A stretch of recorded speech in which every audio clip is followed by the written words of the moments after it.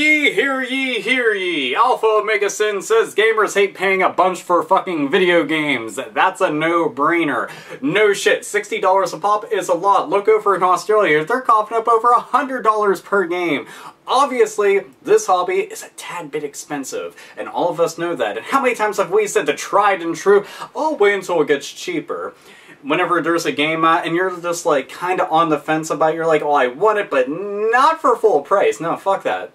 How often have you thought about that? How often have you wanted to go out and get a couple games, but you're like, well, $60, ugh, man, 2 games, $120? Wait, I want 3, that's $180? Oh, fuck that. No, I can only afford 1 game. That's really about it.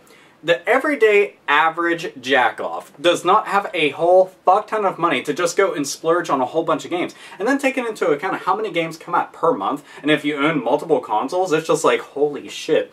You know, if you have an iPhone or if you have an Android, okay, there's a bunch of games on there that might be coming out. If you have handheld, there's games coming out for that. If you have PC, there might be games coming out. It's just like, holy fucking shit, too many games!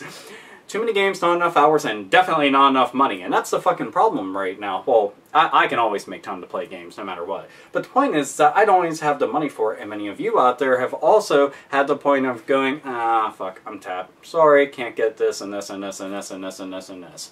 So, and it's unfortunate. But the thing is that a lot of people started going through all the numbers from 2011 and noticed that physical game sales were down 8% overall across the board.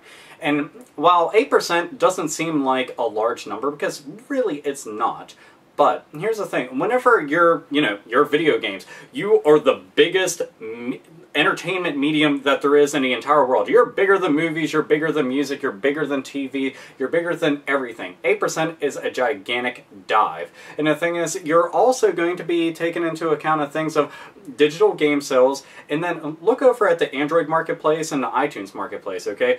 All those games, I mean, you can download games for a fucking dollar, just a $1. That's it. $1. Okay, that's $59 cheaper. Now, granted, I understand, that's a completely different experience. You're getting, like, a great big game with tons of fucking awesomeness and, it's well-rounded, just really kick-ass, and you're getting tons of hours worth of gameplay out of it, and it's obviously a better thing versus just a little dollar game. Now, that is very true, but the thing is, at the end of the day, they're both video games, they're just forms of entertainment, and that's how a lot of people are going to compare them. Whether one thing is going to be better than the other is just a matter of perspective for the person who is going and comparing them and deciding on what they want to go and purchase and spend their time playing. That's the truth of the matter.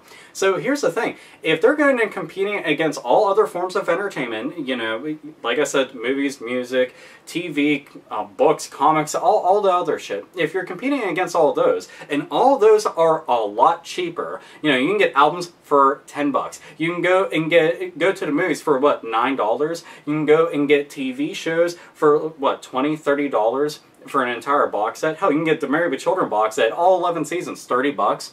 Okay, you can go and get all this stuff. You can get movies on DVD, Blu-ray, anywhere between like $17, $20-something, and then a video game, $60.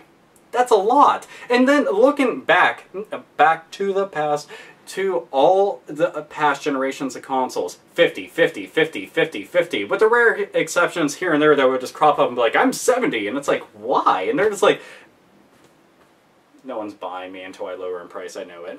And that would happen. And, we're not taking into account of limited edition and collector's editions and all the other happy horse shit. But the fact is that we've been used to the $50 price point. This console gen, shake shit up. Alright, $60, $10 increase out of nowhere, and overseas it was a hell of a lot more. And it's kind of fucked up to think about, because now a lot of people don't have that much money, and when you take into account of the, economic fucking decline that we've been taking, where people financially aren't capable of going and churning out all this fucking imaginary money to go and spend on just entertainment, and that's really it. And the thing is, whenever we're in an economic nosedive and people don't have all the money, they go and turn to cheaper forms of entertainment because you can't afford to go on vacations, you can't afford to just splurge and go partying and stuff like that. The thing is, people will go and spend on something like this. Beyond the people of just, the fucking absolute gamer who's just like, but this is my vacation. I'm going to sit at home and play like 5 RPGs all the way through and I'm not going to sleep. I will shower though, and piss and shit.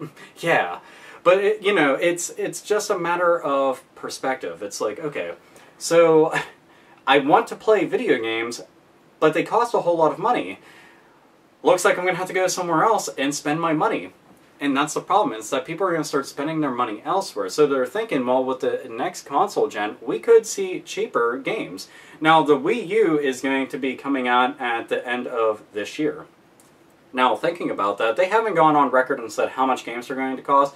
I'm crossing my fingers and hoping that they decide to stick with the $50 price point or even make it cheaper. I swear, if they went and announced across the board games are going to be $40 brand new on a console, I guarantee you, they will start selling like hotcakes. Just bam, bam, bam, just go ahead and throwing them out there. Okay, that's the truth. If you go and lower the price even more, now granted, you aren't making all the money that you were off individual sales, but the thing is, you're mass producing this, and then you make up the fucking difference in just volume that's being sold overall. And the thing is, if the games are cheaper, that's an easier way to go and sell the hardware, because it's like, yeah, but the games are only $40. I guess I'll go and pick up the system, because that's the initial upfront cost that you're paying a lot for, is the systems and the controllers and the accessories like headsets, you know, and additional shit that you are just like, I kind of need it. But the thing is, you know, that's the initial upfront cost. You go and spend all that. The games shouldn't cost a whole crapload, and especially when there's tons of them per month. Now, you know, a person can say, well, then don't buy so many per month. The thing is, you know, if a game is like 8 hours long and you're done with it, bam, you know, that takes what, a day, 2 days, depending on how much time you have. If you have like next to no time, 3 days. Okay, well, what do I do for the rest of the month? That was my $60 purchase. Hooray! Do you have another $60 to go and spend that week, and another, and another, and another, and another, and another, and another, another? No, you don't. Unless you're like super rich, and if you are, well, hell. Internet high five to you! That's pretty fucking cool. I don't. And lots of people that I interact with online, they don't. Lots of people I hang out with, they don't. And that's the fact of the matter. So realistically, if it's cheaper, we would go and spend more. You know, like I said, if it was $40, I'd go and buy like a lot more games. And that's really the truth. Just imagine if it's $40. 2 games, $80. It's like, I like this idea quite a bit.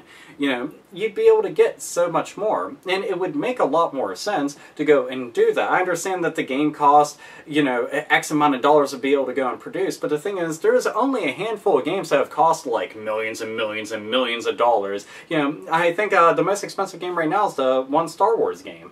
And the thing is, that's all understandable, but the thing is, it's a rare exception. There's tons of games that do not cost them that much. It's like tens of thousands of dollars to go for them to develop this game. It goes at, and still at the same $60 price point. Why not just make it cheaper? Seriously. And the people that are spending like millions and millions of dollars, we shouldn't have to go and piggyback that cost. It should just come out at a single price that everybody can afford, so everybody can enjoy it. And if you are spending all that money on it to go and make sure it is the best damn product that you ever put out there for gamers to go and experience, then you want to know what? When it's at $40, even more people are going to get their hands on it. More people are going to enjoy it, and it's going to go and make up the difference for all the fucking money that you put into it, all the hours that you slaved over it. That's how shit goes.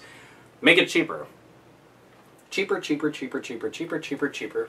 Cheaper. Seriously, I would like things to be a lot cheaper, and, you know, if physical game sales are going down just a little bit, I don't know what they look like right now, because, well, you know, we're still in 2012, so we still have months and months and months before we can go and see, like, all the projected forecast. I sound like I'm talking about the weather, but you get the idea. Before they can go and give us the numbers and crunch everything and go and compare it to 2011, 2010s, and things of that nature. But the thing is, what do you think?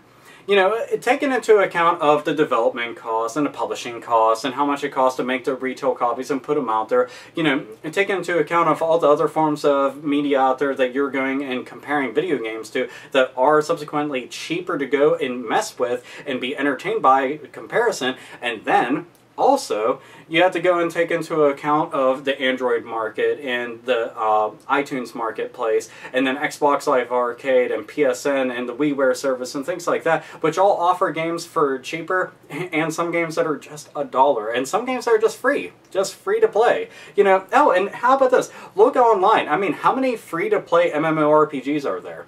A lot. You just go and play. Sure, there's little costs here and there if you want to go and purchase in-game items and stuff, but they're free to play. You know, look at Steam. How many times do they have sales there that cost like next to nothing for their games? Full retail copies of games. Sure, you don't have the physical copy of it, but the thing is, you own that account. That account is yours. You know, you're competing directly against them. That is, you know, what consoles are going to be competing against, is all that stuff.